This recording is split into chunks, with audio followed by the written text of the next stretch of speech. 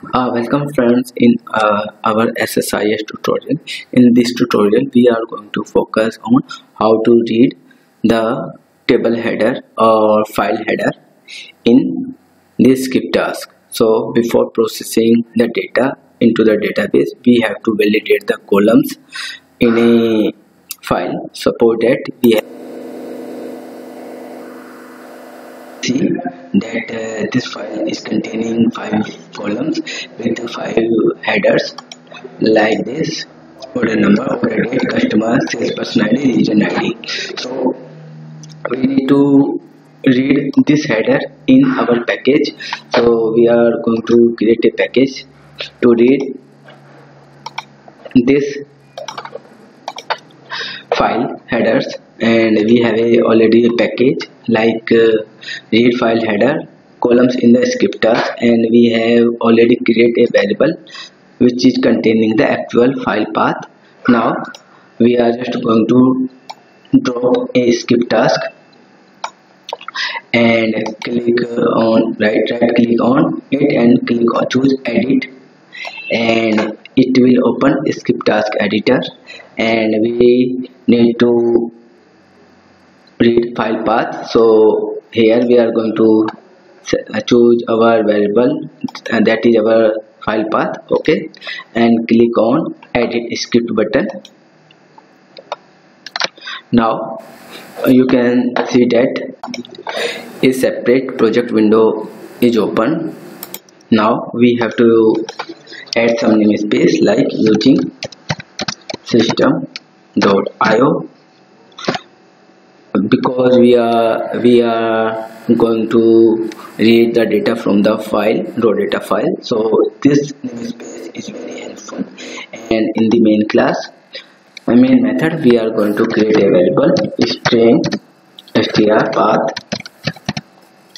and from the variables we are going to read the variable, that is variable, or the name of our variable is file path dot value dot to string. Okay, now we need to check what is the file path. So we are using message box dot show dot string path. Okay, now we have to read all the lines from the file. So we are going to create a string array str array equal to file dot read all lines. Okay, now we are going to pass the string path,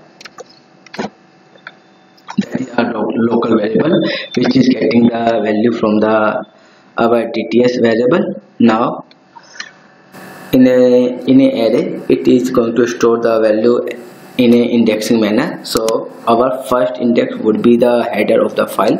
So we are going to show the header. So as we are saying that string array, so first index it would be 0, which is containing the header of the file. Now save the project and build this solution, close this solution. Now we are back to our skip task editor. Click on OK button. Now we have to run this package. Now you can see this is our first alert message box, which is showing the actual file path. Okay, now these are the columns from the header which we are getting from the file. So you can see it is very easy to read the file header with the help of skip task. So please subscribe my channel on YouTube for more videos on SSRS, SSIS, SQL Server, Data Warehouse, Azure Database, Azure Data Warehouse, and data modeling. Please click on the ring bell icon also to get the quick alert for the new videos.